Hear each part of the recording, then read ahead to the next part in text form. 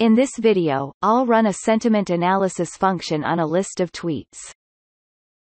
First, I'll head over to Helium Scraper Forums to download and install the sentiment analysis extension.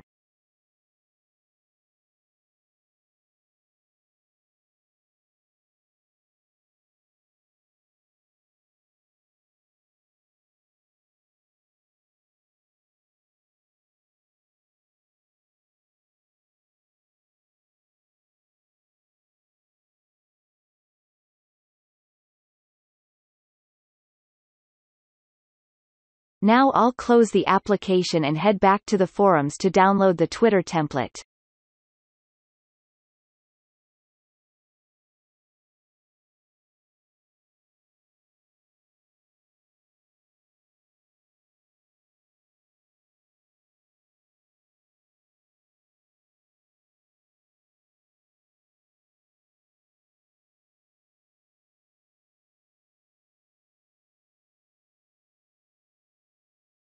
For this sample, I'll keep the setup the way it is, which will extract up to 500 tweets related to web scraping.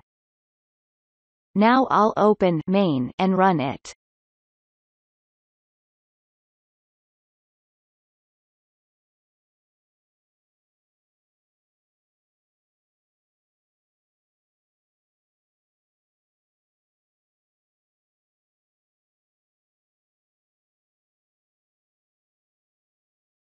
Now I'll create a new global called sentiment, in which I'll perform sentiment analysis on the extracted data.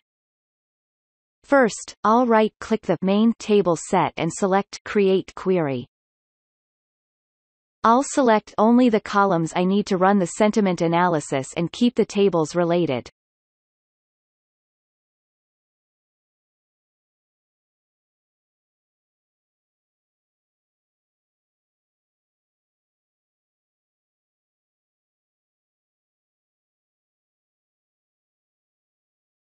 Now I'll select Query, Main, and then right-click it and select Output Result.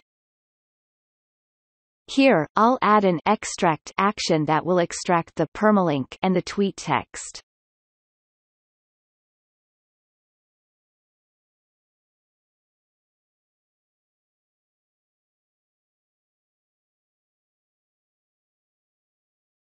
Finally, I'll add a new column called Sentiment that will use the Sentiment Analysis compound score function to calculate the text sentiment.